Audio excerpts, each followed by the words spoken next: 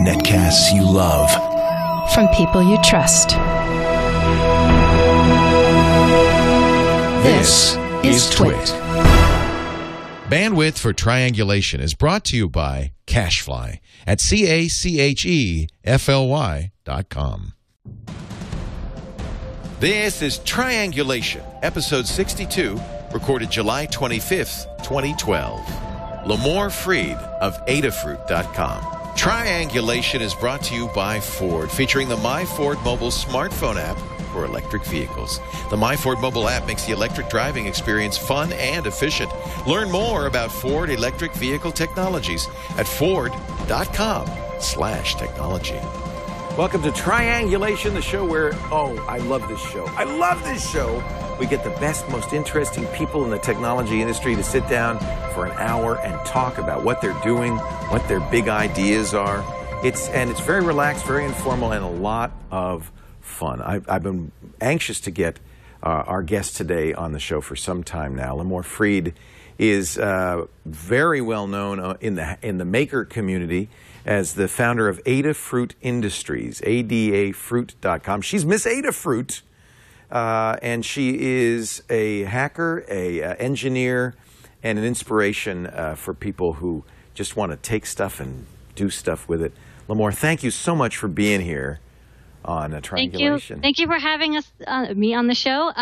Sorry we couldn't schedule this earlier. We've been so busy here at Adafruit, and I'm really glad that we finally got an hour of intersecting. We could get together and do the show. You're in the Adafruit warehouses in Manhattan right now. That's right. Right now, I'm broadcasting from the Adafruit storage warehouse. You can see we store oscilloscopes. Cool. We have this awesome resistor chart that's embroidered onto a pillow, and then some more boxes. And yeah, we're downtown in Manhattan. We're a couple blocks from the World Trade Center in the financial district. So it's really exciting to be here in New York. Weather's not as good as Petaluma, but that's all right. It's probably burning hot there right now. It's pretty hot. Yeah, that's all right. Hey, you know it's fun because you're clearly somebody, and I love talking to people like you who are living the dream. They're following their bliss. They're doing what they really care about. When did you get interested in electronics and hacking and this kind of stuff? I've been doing electronics for, almost a decade or more now. I started it when I was at school. High school? No, actually college. I got into it in college. Were you a geek in high school? I was a geek in high school, and modems had just been invented, so that was BBSs and stuff, and that was cool. And then the internet was kind of by the time I was about to graduate, people were using the internet, and that was really awesome. And then I went to college, and I was actually studying computer science at MIT, I might add. At MIT, and yeah. It was really fun, and I really enjoyed Core 6, which is what I was studying, but I kept getting really excited by all these electronic projects that I saw people building, especially on campus. And so that's why I decided to change my major kind of as a junior. I was like, okay, take a right turn and let's do electrical engineering. And electrical engineering is really my passion. It was so much fun. I kept building projects just for fun and putting them up on my webpage. And then back then, people read Slashdot a lot. And so these projects would get posted on Slashdot, and then people would email me and say, wow, this DIY MP3 player is so cool. I want to also build my own MP3 player. And could you sell me a pack of kits, parts, or something? I can build it because I have instructions, but you have to go to all these places and buy, resistors here and the chip there and an SD card holder from this company. So people kept asking me for kits. And that's where Adafruit came from, is me building projects and then developing these kits that people can build and then putting them on the website, and then people build them. So we have hundreds of projects and tutorials and kits all over the Adafruit site for people to learn from. Are you still handling a soldering iron, or do you have people do that now for you? I have a great team of people, and we have some people in production, but I still do a lot of the building. I still build all the prototypes. I still test everything that goes in the store. I still write a majority of the documentation. Wow. Yeah, we actually just recently came out with what we think is the best tutorial system, because we want to teach people electronics. Right. So we like wrote from scratch. Because we've been using WordPress and wikis and like Instructables, and they're all really good and they all have their strengths. But we wanted something that was like WordPress, the ease of WordPress, but for teaching people stuff. And we developed our own educational system at learn.adafruit.com. And it's kind of this awesome mashup of like Pinterest and like blogging and like lots of big images everywhere. And it's just awesome. We just released it and we have like 50 tutorials up already. And it's just so cool. And we're going to open source it, you know, as soon as it's ready to be released. This is great. It is. It's a Pinterest for people who want to learn circuits and build stuff. That's awesome. Yeah, it's all just like you're learning stuff, not just buying shoes. So that's Look at this cool stuff. Click on any of these, and I have some of these to show off too. Some of these projects. Oh, good. You want to see? We'll show some stuff here. This is. So let me ask you about this. So, is it a political thing? Why do you want to teach people electronics? Just because you love it, or do you have a greater goal? I just love teaching people stuff, and people love to learn, and everyone is so creative, I think.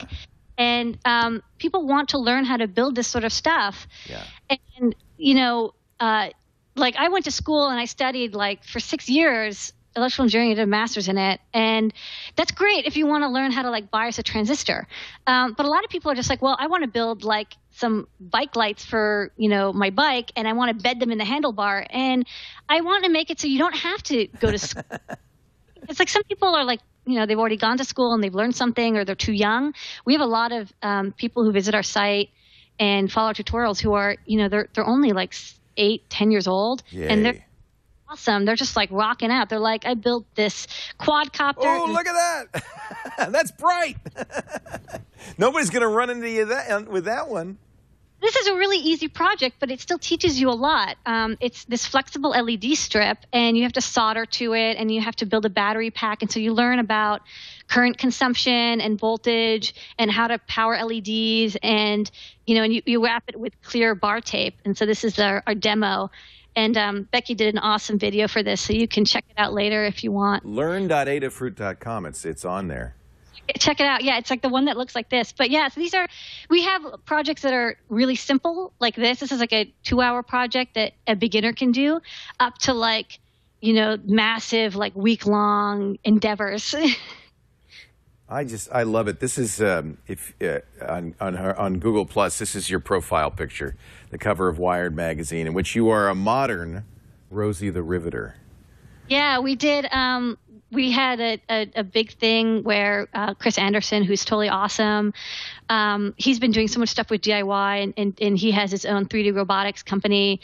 And we met him a couple maker fairs ago, and he was just like, I'm so inspired by the maker movement. And he's like, I want to do a whole issue just about it. And we're like, that's so cool. And then, you know, out of nowhere, he's like, and we're going to put you on the cover. And I'm like, okay. Well, but you're a great, you know what, I'll tell you why it's good, because you're a woman. This opens it up to a whole generation of 8-year-old girls who don't know any better, that they're not supposed to do this. That's fantastic. Actually, I have a really good story about that. So we also do a show. I do a show with my assistant, Phil, and we have it every week, Saturday from 9 to 10 o'clock Eastern time, and it's called Ask an Engineer, and it's basically like a live call-in. So I use Ustream, and I'm broadcast live, and then people can use the Ustream chat, and they're like, okay, I have a project where I'm trying to elevate my hovercraft, and I only have this kind of battery. What can I do? So like I try to answer like all these questions live, and also show off like videos and projects and stuff. And we've been doing it for 3 years, so that's pretty exciting. But one of the best parts about this show is I have like my favorite engineers, like my friend Amanda Wozniak, no relation, and Becky, of course, who shows up all the time and shows off her projects, and tons of other awesome women engineers from around New York and the East Coast. And one of the really cool things is we actually had a parent email in and say, hey, me and my daughters have been watching the show. I have an 8-year-old daughter and a 10-year-old daughter. And, they asked me at the end of the last show, because you had Amanda over, do guys ever do engineering? Do any boys do this stuff? I love it. have all my friends on the show, and a lot of them are women, and we have guys on the show too. But I think that's just so cool that the next generation, they're seeing like all this awesome technology and how easy it is, and you can do it, and like they become engineers, and like it's that easy. Yeah, we know Jerry Ellsworth comes by all the time, and she's a great inspiration too, and somebody who loves building stuff. She's very physical with her stuff, and it's so exciting. And I think that one of the, even if you're not political, I would say one of the political agendas we have is that we're getting into a time when stuff is so complicated that nobody knows how anything works, and we're all using technology. And fewer people are figuring out how it works, and that means there won't be any innovation. That means if anything breaks, nobody will be able to fix it. It's so important that along with getting people to use technology is getting people to understand it, build it, create it, and invent it. That's part of the deal. Totally. Sorry, I had to have a drink. I don't blame you. It's very hot there, I'm sure. Here. One of the other things, a lot of what we're doing here is teaching people these skills, and a lot of these are like very hand-based skills, which I think people are really interested in getting back into. That's another thing that's interesting. Yeah, using your hands. Yeah, there's typing involved, but there's also like soldering and welding and attaching. And one of the things we're trying to do is we're trying to get kids, especially, but also adults, because adults are kids too, to learn more of these hands-on skills. And so one of the things that we came up with a couple months ago was the idea of having a badging system. So there are online badges, like Foursquare you get badges, and like Mozilla you get badges, but these are all digital badges. Right. And they're digital badges for like digital skills, but we wanted physical badges for physical skills. So we have like some really cool badges. Like, for example, here is a catapult badge. So there you go. You get this badge, and it's this really beautiful embroidered badge, and you get it when you build a catapult, because like kids love building stuff like that. And we have one for 3D printing. Awesome. So if you make or bought, or you've done 3D printing, and it's interesting because we actually talked to some people at the Girl Scouts and the Boy Scouts of America, and we're like, knots are cool. We love knowing how to sail a boat, but like people should also like get a badge for learning how to dumpster dive. Yeah. They'll never do that. All sorts of, we have Tesla coil badge. People love building high voltage stuff. Just be careful. And all sorts of skills. So we're trying to we also have a digital badge system that we're working on, but we just think like parents and educators should you probably have young people in your life that want to learn these skills.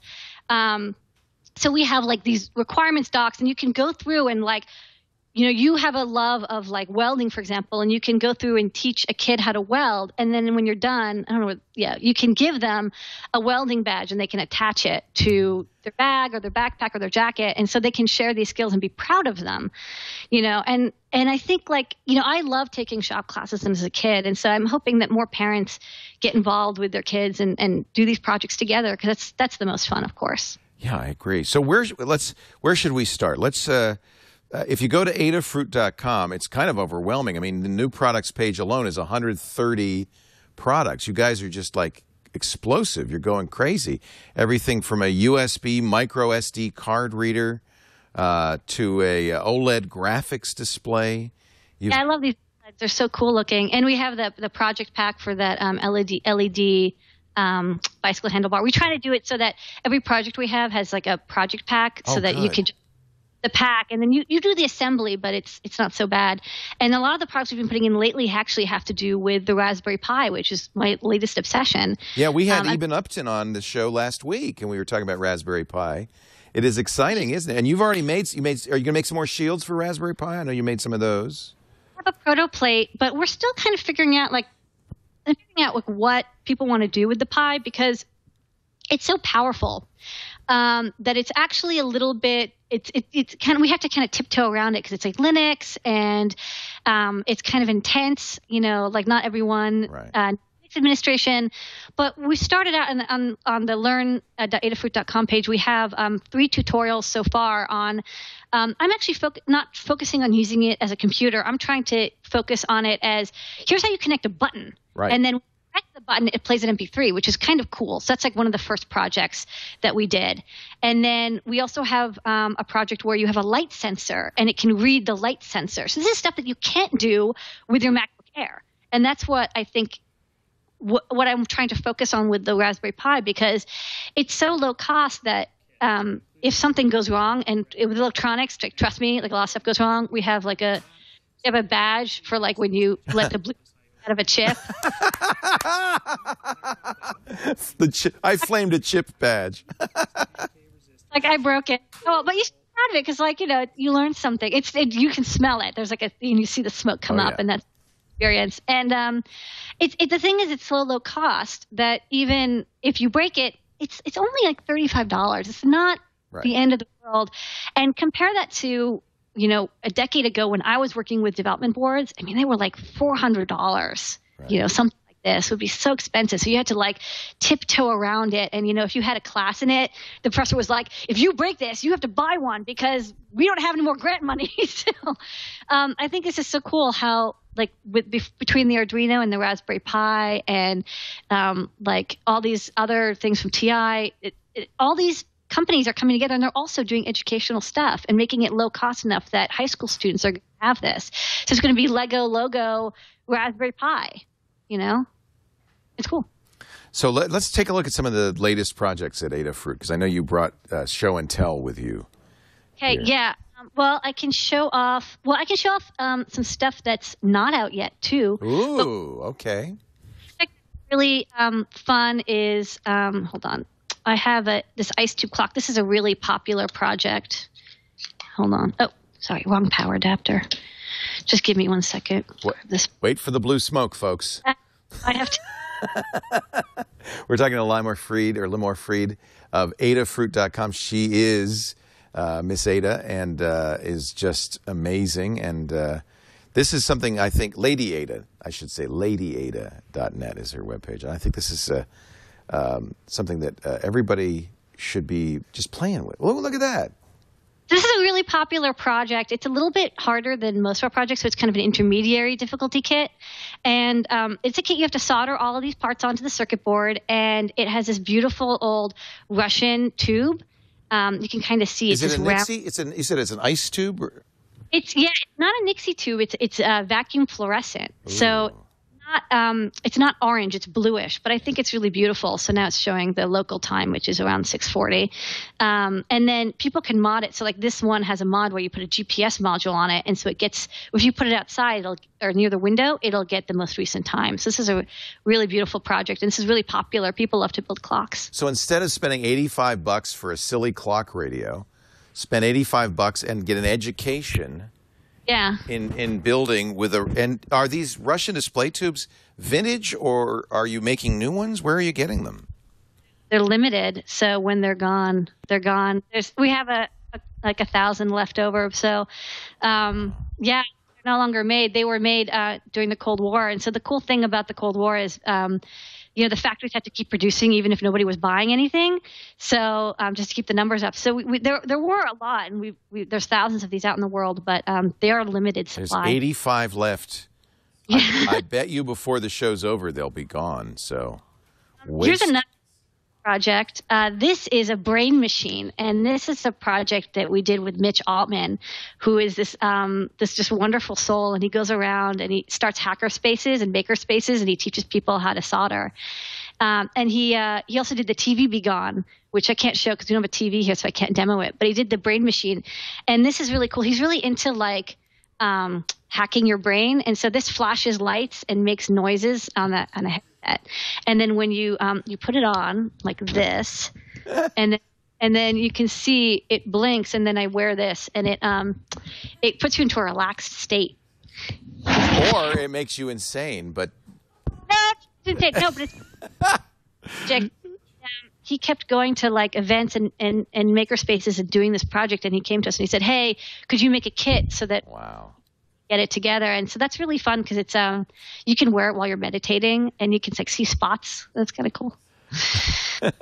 I ordered a Little Bits kit from you guys some time ago. That's kind of cool. Little Bits is totally awesome. Aya is also, she's here in New York, and She's uptown in Soho, and yeah, she's doing really cool stuff. She's taking this kind of technology and bringing it to even younger people. So it's so cool. I saw her at Maker Faire, and she was showing off these kids, like the kit to these like super young kids, like 6-year-old kids, and they would start building projects. And she was actually on our Ask an Engineer show 2 weeks ago.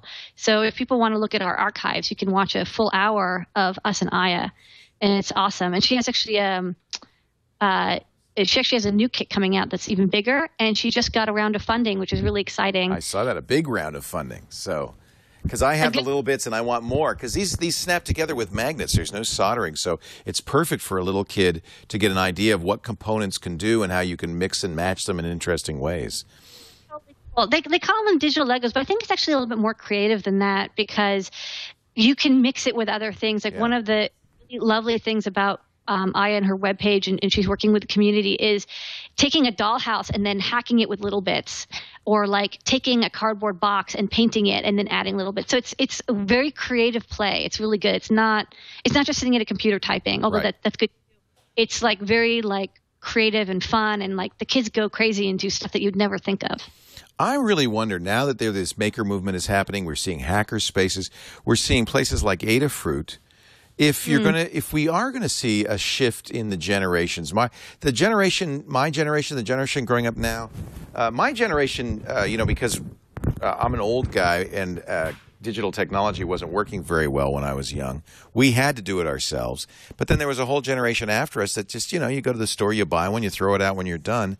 I think this next generation, they're going to know how to make this stuff. They're going to have an interest in making this stuff, and they're going to have more control and understanding of what they're doing than the generation before. And I like that idea. Yeah, actually, something I wanted to mention, because you just reminded me, there is a Google Maker Camp happening right now on Google+. I don't know if you use the Google+, but I think it's like 30 days. I think it's like today, yesterday, something, or this week, and it's going on for a month, and it's 30 days of hackers and makers and like projects and stuff that you can do either just because you want to, or with kids, or with like a group of kids. So if you want to learn some of this stuff and start hacking with it, it's really fun, because it's like summer camp, but you don't have to leave your computer room. And I'll be doing one of the days, I'll be doing an electronics day on the 16th.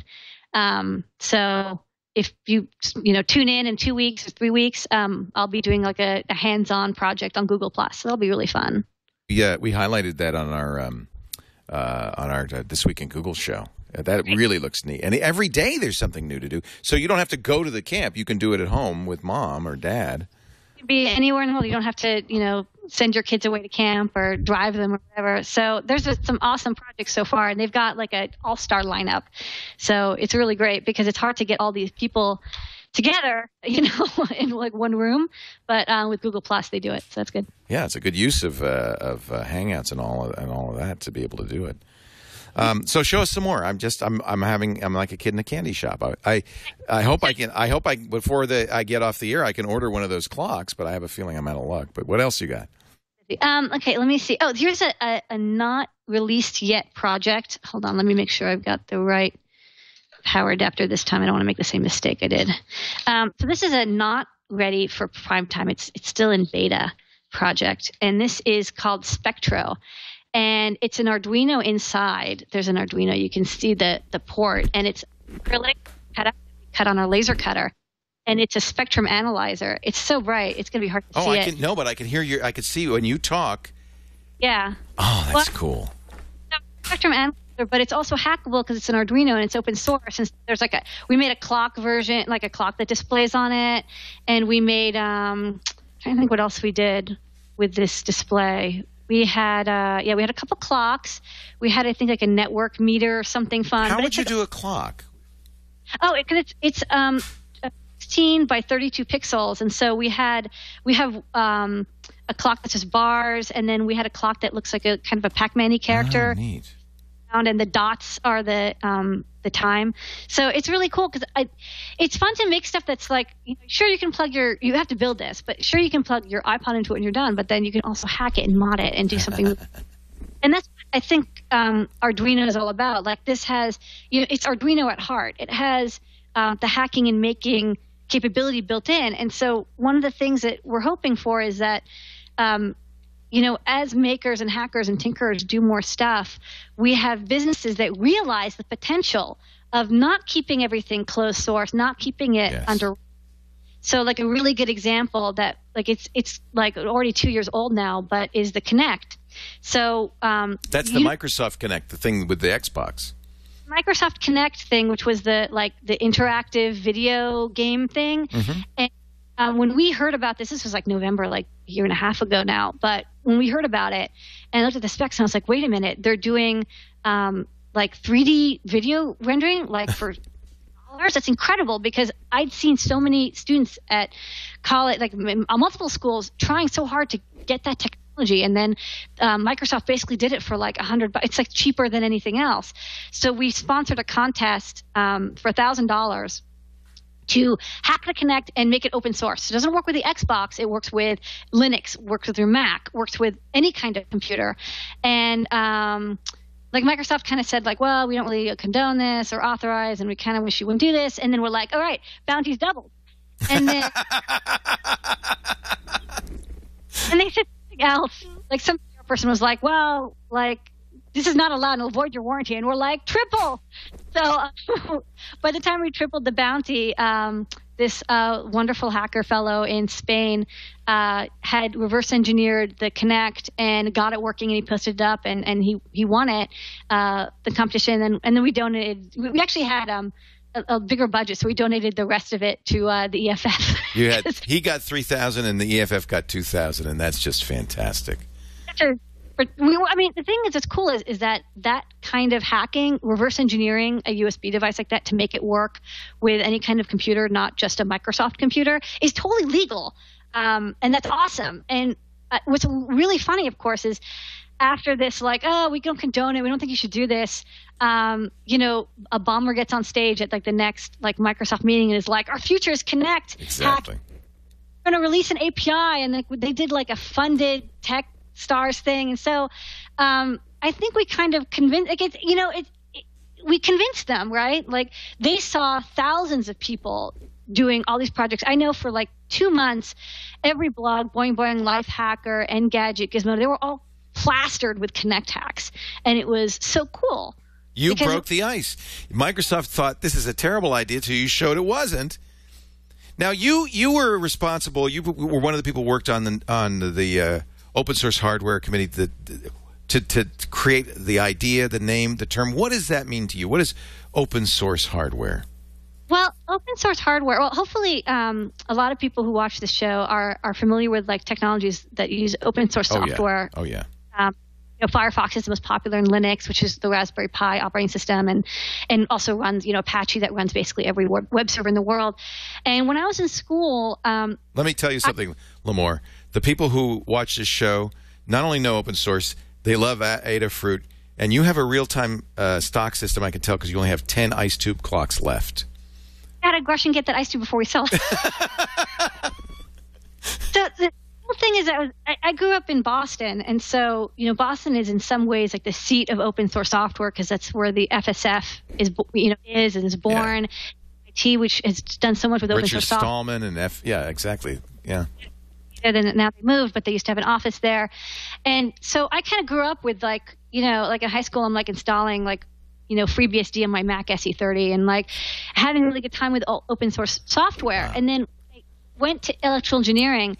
Electrical engineering is a little bit different because it's, it's physical based and it's CAD based, but hardware has become more like software because there's firmware. You program chips. They're not just wired together. There's some programming inside of them. Like, you upload a sketch to it.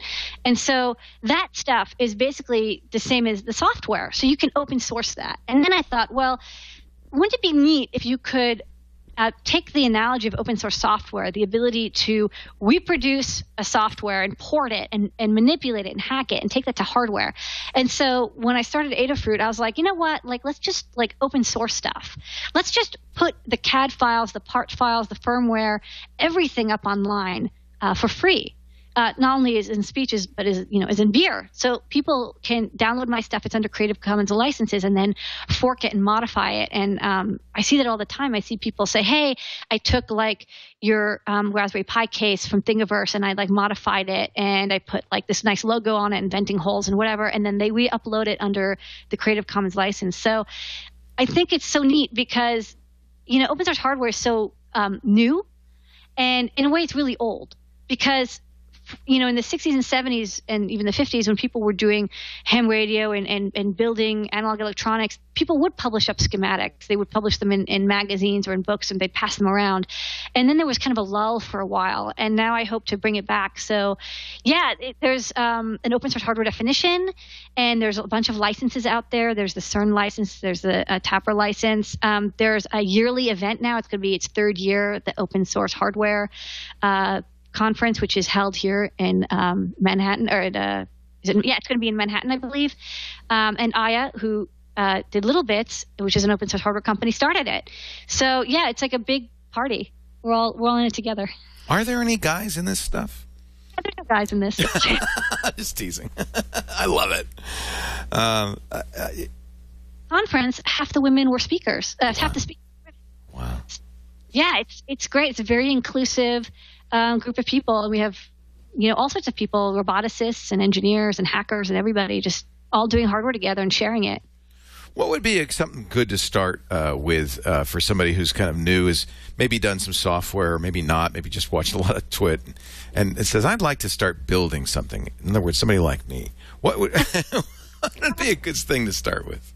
Bunch of really good stuff to start with. If you want to do like software programming stuff, like you want to a little bit about software, and so you want to take that skill set and move it to hardware, Yeah. I really suggest getting an Arduino experimenter kit, which is or Arduino starter pack.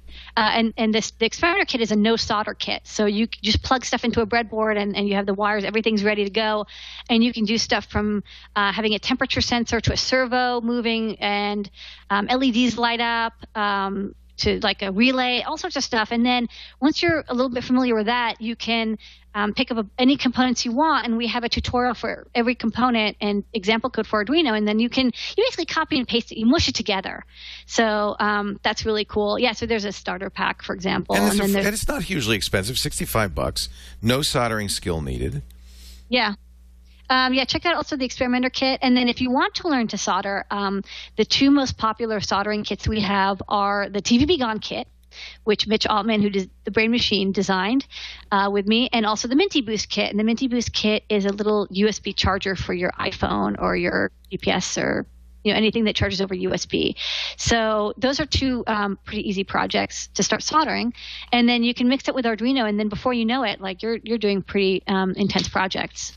Mitch got a lot of attention for TVBgone. That was the device that you can go into a bar, press a button, and it turned off all the TVs in the bar.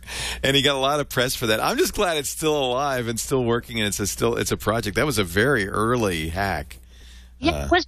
He did the TVBgone like many years ago, and then we met up at I think a maker fair, and he said, the TVBgone's good, but it's like it's slowing down. I need to come up with something new. And I said, hey, let's do a kit version that's like super powerful and works like 300 feet away. And he's like, yeah, let's do that. So we did that.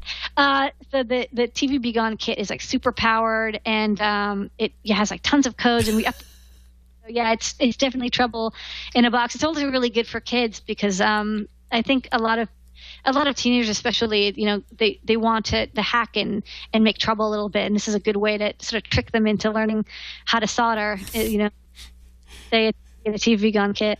This is so much fun. We're talking to Limor Fried of Adafruit. The site has slowed down a lot. Let me just check. I think we're down to very few of your clocks left. Okay. Yeah, there's only one last thing on my list that I was like, I have to remember to bring it up. We have an iPhone iPad app for engineers or budding engineers, and it's really cool because we're kind of experimenting with getting electronics to people in all sorts of ways. And so we thought, like, hey, let's make an app that like teaches you some electronics, and we're tying it into our educational system because iPads are actually really great for looking at tutorials while working on a project, because you can like sit it up and then look at it and swipe while you're soldering. So that's really cool. It's called Circuit Playground. You can check it out, the App Store. It's not a free app, but it's $3, but then you get a $3 coupon in the store, so it's basically free. Circuit Playground. It's in the App Store. All right, now you got me. Now I want to do a segment. There's the lovely Adafruit. By the way, that is a fruit, isn't it? Adafruit. I mean, is that an actual fruit? I know it's named after Countess Ada of Lovelace. Yeah, the Adafruit is. It actually was a fruit, but then it kind of turned into more of a flower shape. So their logo again. But yeah, we've got op-amp calculators for the hardcore people, and then we actually added something really interesting in the latest app, which we're experimenting with, because we did this show and tell before with Google Hangouts, where people show up with electronics projects and show them off, but not everyone has video. So with this app, you can take a photo of a project, and then you us. So like people are sending in like, oh yeah, I'm working on this, and they'll send it to us, and we'll post it up on the blog, because one of the things that we're trying to do is get more engineers and hackers to share what they're working on, because sometimes it's hard for them to kind of get out of the den. You know what I mean? So we're hoping to do more like post up a photo, post up a video. So we're always telling people like post. Get people to share some more. I'm just going to take a few hours out of our weekly schedule and just sit here and solder stuff. It's very relaxing. And people can watch. We'll build a kit a week. Wouldn't that be fun? We're talking to Limor Fried. Hang on, Limor. We're not done yet. I want to talk a little bit more with you. But first, I have to tell everybody about Ford. Now, you would think that there would be some disconnect between a big 100-plus-year-old company, an old-school industrial company like the Ford Motor Company, and what's happening in the maker space, in the hacker space, and there isn't. In fact, we went to Maker Faire in Dearborn. Ford sponsored it. Remember, we were out there, and it was at the Henry Ford Museum, because they get it. They understand, and for them, the way they're starting to see their vehicles is as a platform for people to do stuff with. Now, there isn't any hardware hacking happening yet, but there definitely is a software API. They call it AppLink, and a chance for you to build apps that work with Ford Sync. And you take your phone into the car, and suddenly you're bringing new capabilities to the automobile thanks to an API, thanks to the idea of making the car a platform, the vehicle a platform. A good example of this is My Ford mobile app, which was really, I think, in a way, it's a reference app or a demonstration app for the Ford engineers to show people what could be done. Now, you have to have a 2012 Ford Focus Electric. It'll go to more and more of the electrics as time goes by. But if you've you can also do this at Ford.com/technology, and they have lots of information about it. Here's the deal. Bring your smartphone, BlackBerry, iPhone, or Android phone, to an EV certified Ford dealer. Say, I want to test drive the Ford Focus Electric, and I want to test drive the My Ford mobile app. Have the app on your phone. You download it. It's free. And now you can do things like it'll tell you where the car is, the state of the charge of the car. It'll teach you how to be a more efficient driver. It'll tell you how much CO2 you've saved. You can do things like program in the value charging feature on the car. You're sitting in the living room, car's plugged into in the garage, and you go, don't charge until it's off-peak hours, please. Save me money. Or you could say things like, I'm going to leave at 8 a.m., make sure the car is 72 degrees before I leave, and it'll heat it or cool it on the mains. That's the idea, so it doesn't use the battery, and your car's ready to go exactly when you are. Just things like that are just, I mean, it's really, I think, believe it or not, and I know these guys, I've talked to these guys, the CTO at Ford and Prasad and all the engineers, they have exactly the same mindset. They think of their vehicles as a platform for developers to do interesting, cool things. And I invite you to play along. Visit at Ford.com/technology, or go to your EV certified Ford dealer and drive one today. And take a look at that My Ford mobile app. Really a great example of what you can do with some smart engineering. Limor Fried is our guest on Triangulation today. I wish you weren't in New York, because it'd be so fun just to have you come by every week with a new project and show us what you're doing. But you can do that because you have that great show, Ask an Engineer. What night is that? From 9 p.m. Eastern to 10 p.m. Every Monday, did you say? Sorry, 10. Sorry. We have a show and tell every Saturday from 9:30 to 10, okay. And that's a Plus Hangout, and then we have from 10 o'clock to 11 o'clock, we have the Ustream Ask Engineer. Fun. Fun. You can make a sim reader at Adafruit.com if you want to read your sim. It's over here. There you go. If you want to read your sim card, you can. You've got, what's that? How is it NetJuino different from Arduino? Is it a net-connected Arduino? NetJuino uses .NET, which is a C# framework. Right. So it's good for people who've done that kind of hacking. But I just wanted to mention something because you brought it up. You know, the history of American making is in car hacking. People have been modifying cars and doing cool stuff with cars for decades, and it's part of what Americans make. It's awesome. Yeah. Well, I think that was why it was really cool to have the Maker Faire in Detroit at the Henry Ford Museum. I heard that museum is fantastic. Yeah. Ford Museum is the most incredible museum, and it's so great to see that they're supporting Maker Faire, and I'll be at the Maker Faire New York as well, and I'm sure Ford will be there too. Oh yeah, I mean, it is something that was disappeared for a while, and I think even in automobiles where there was no more shade tree mechanics because this computer, you have to be a dealer to plug into the car and all the diagnostics. But fortunately, there are small scale things like the ice tube clock, which is now out of stock. I'm sorry to say.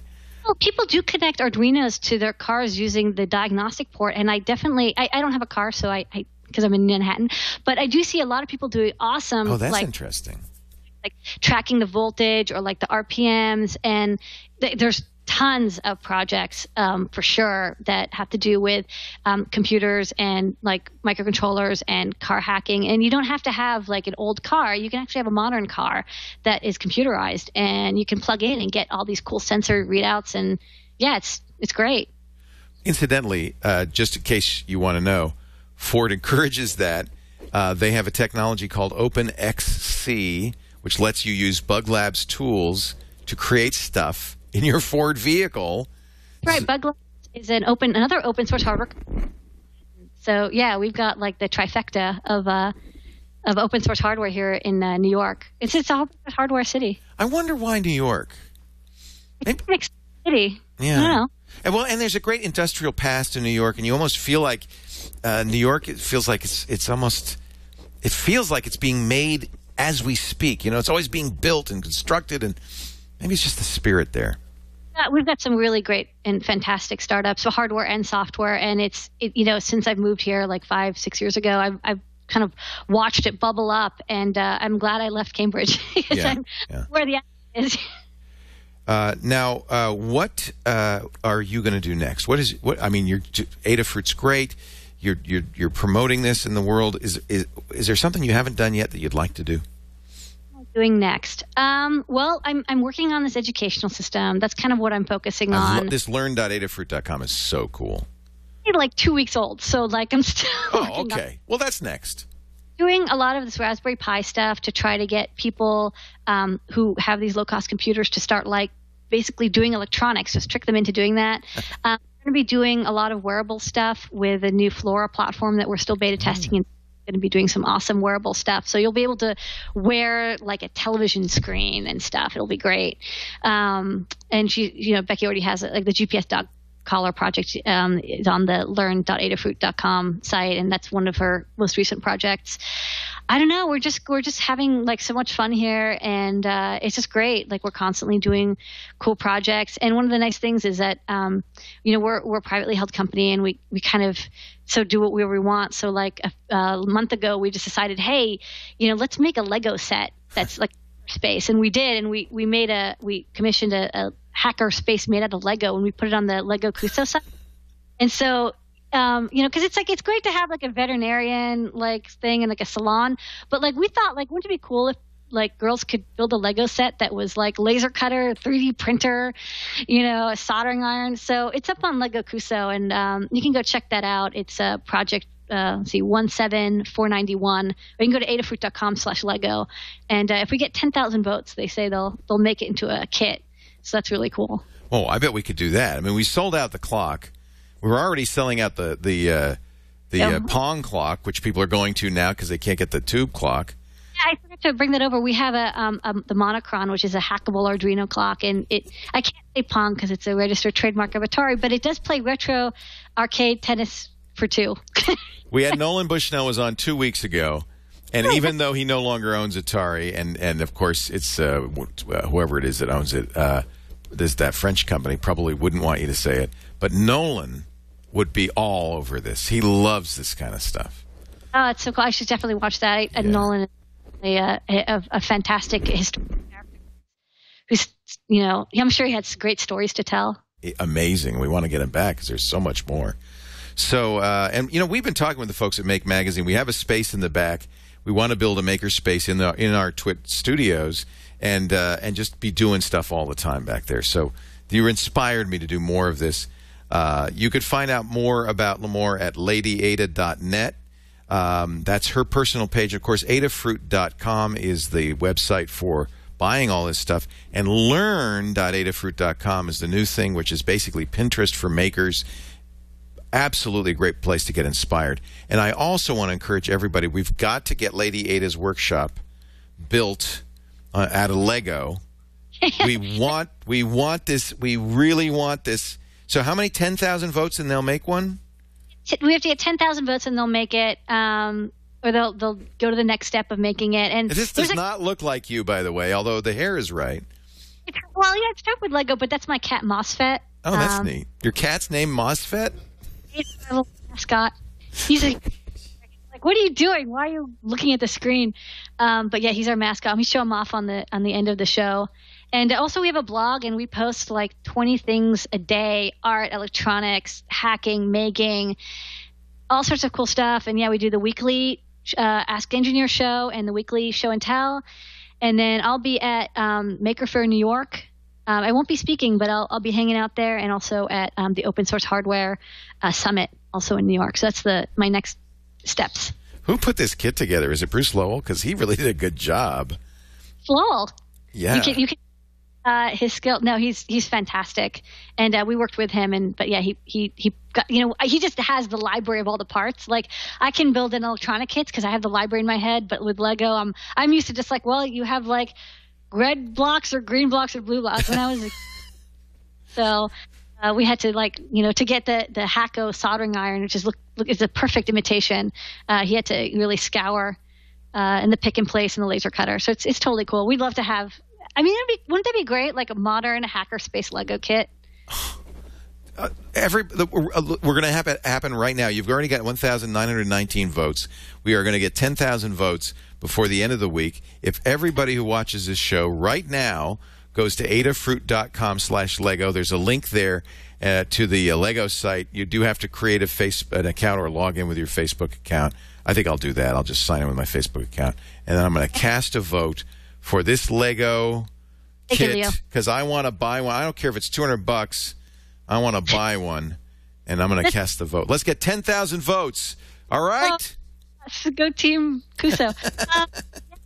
This is great. I'm wondering, is there anything else? I mean, I have What else you got? Just show us. We got plenty of time. Anything you want to show us, I would love to see it. This is another fun project. This is a really easy project. It's an LED belt kit, and it uses this cool LED strip, and you can program it to display anything you want. And it's popular with kids who want to have a costume of some sort. For Burning Man, if you're going to Burning Man, you can wear this at your camp. I know that you have a TWiT camp over there. I wish we did. When we get in a TWiT camp at Burning Man, that's a great idea. But yeah, you should email me. I'll send you out like a Linux badge. Okay, I want mine. I want my Tux badge. Yay! I earned it. I was the first person to install Linux on live television in the history of the world. Did you have to recompile the kernel live too? Probably. I know we didn't have video drivers working. I can't remember if it was Slackware or Red Hat we were installing. It was like you actually had to set it up, and you'd have to what was it, Xvid? You had to run Xfree. Yeah, it was amazing. You had to go through all this stuff and all the settings. Oh my gosh! And we were doing it on live television. Is that crazy or what? Yeah, it's crazy. Now I actually just recently installed Ubuntu, and it just runs. I know. It's crazy. It's like Windows now. Anyways, I ran out of demos to show, but thank you so much for having me on your show. This was super fun. Limor, you're great. You're an inspiration for everybody out there, and I just hope there's a whole generation. I get this because when we did Tech TV, and we did things in 1998 like install Linux on network television, And I now meet people who are in their early 20s who said, yeah, you inspired me. I grew up watching this, and now I'm a geek. And I think that you, Limor, are doing exactly this. And with any luck, when you're my age, people are going to come up to you all over and say, because of you, I built this and that, and now I'm doing this and that. And you're going to be amazed at what a difference you've made, because it really is exciting. And I truly think that Adafruit is absolutely changing the world. So thank you for doing that. Tell you one last story, because you just reminded me of another cool story. Is I was actually at Maker Faire last year, and Maker Faire is like, Make has been out for like 7-8 years, right? It's actually been quite a while. Yeah. And for us, like old folks, it's like, it's been like 5 years. But for kids, like in high school, that's actually like a long time. Oh, yeah. So I met not kids anymore, but they're like 19-year-olds. And they said, when I was 12, I saw an article or a project that you built, and I was so excited by it that I decided to go into electrical engineering. And now I'm in college and I'm studying electrical engineering. So like I've made at least like 3 engineers. Or like I put down the Halo controller, and like I stopped playing video games. But I started building stuff. And so, yeah, like it's very addictive. And I think if you pick up a kit, I'll send you out something. And you can show up on my show and tell on Google+, the Hangout. And I'll do it.